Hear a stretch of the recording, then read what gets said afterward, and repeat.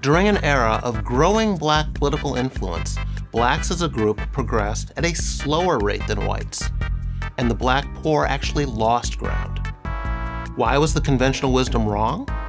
Because it was based on the incorrect assumption that politics was the pathway to black progress.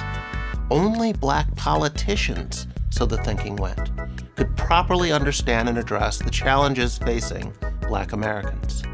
It wasn't stable families, hard work, or education that would lift blacks into the middle class. It was more black city councilmen, congressmen, and senators. As I document in my book, False Black Power, when blacks had little political power, they nevertheless made significant economic progress. In the 1940s and 50s, black labor participation rates exceeded those of whites. Black incomes grew much faster than white incomes, and the black poverty rate fell by 40 percentage points. Between 1940 and 1970, that is, during the Jim Crow era, with its racist laws, and before any affirmative action, the number of blacks in middle-class professions quadrupled.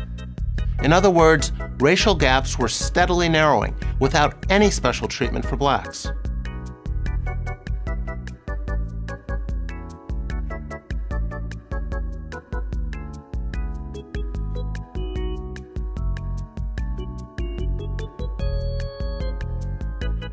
No.